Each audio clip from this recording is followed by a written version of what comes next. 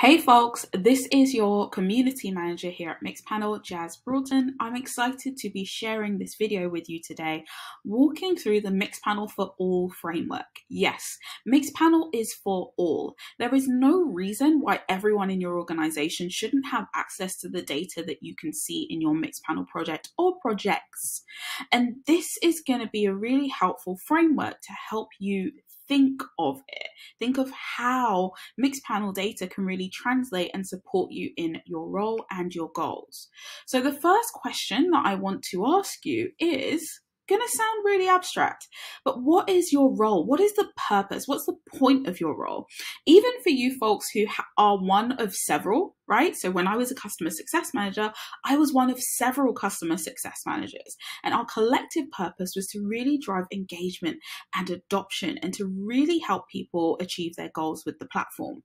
So what is the purpose of your role, right? Is it to mitigate risk? Is it to QA software, right? Is it to measure the impact or the lack of impact of a POC, right? Or a trial period? Sales folks, I'm talking to you. I really mean it when I say everyone can use it. So I want you to note down or just think of the role and purpose of your role.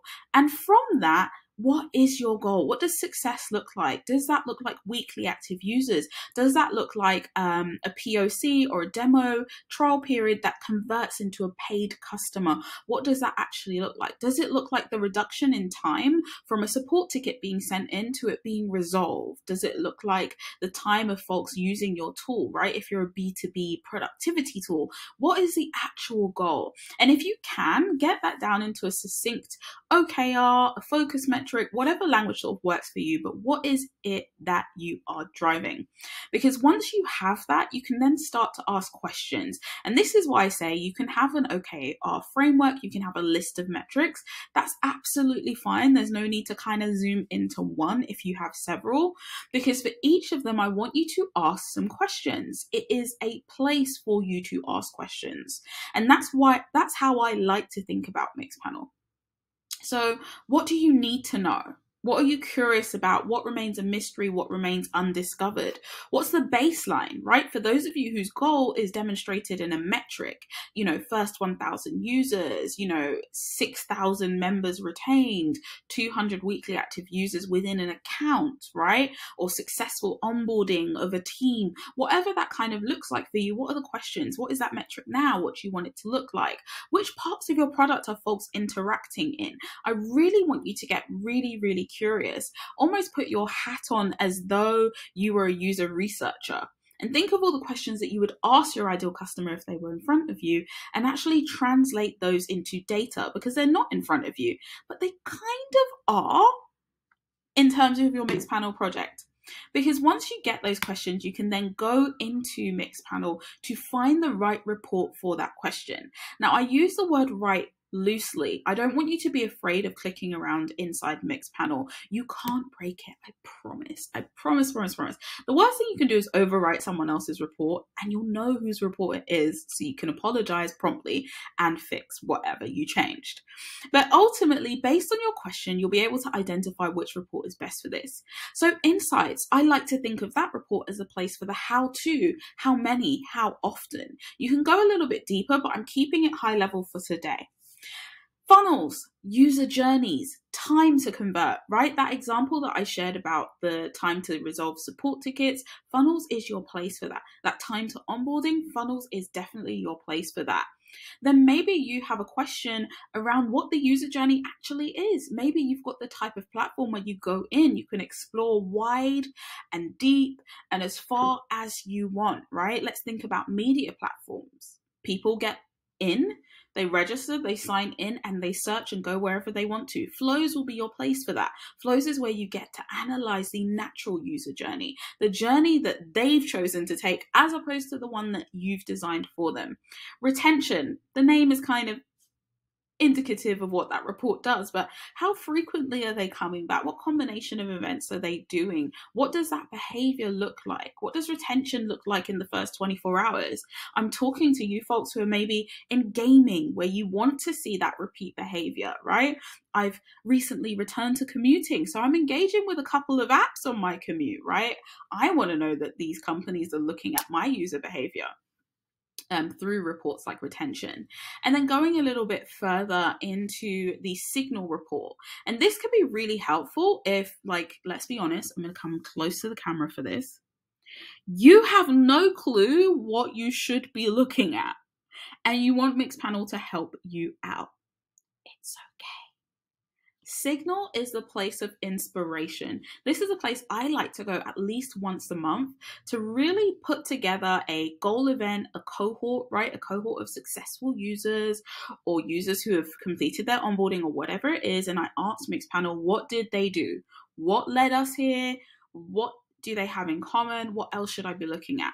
And what the signal report will do is give you not only a list of events that folks are doing, they'll also give you the cadence, so the frequency, right? They trigger this event twice within 1 week, right? And some of those responses, I'm going to be honest with you, they will be events that you might have thought of already. But what's really powerful when you look at that cadence is you can lift that, right? If the signal reports tells you that they sign in twice a week, every week, your most successful users, right? Whatever you define that cohort as, you can then go into cohorts, which is a report in and of itself, but it kind of lives everywhere else.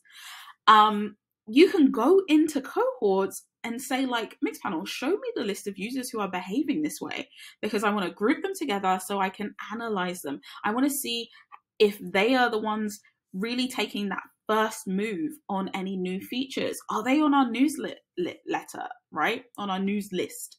I mixed up news list and mailing list, but you know what I mean here.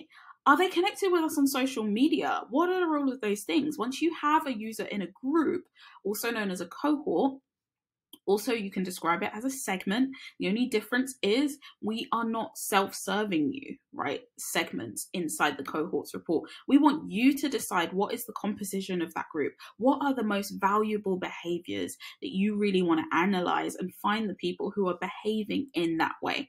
One of the things that I really love to kind of think about when it comes to your data and your users engaging with your product is believing what they do, not just what they say.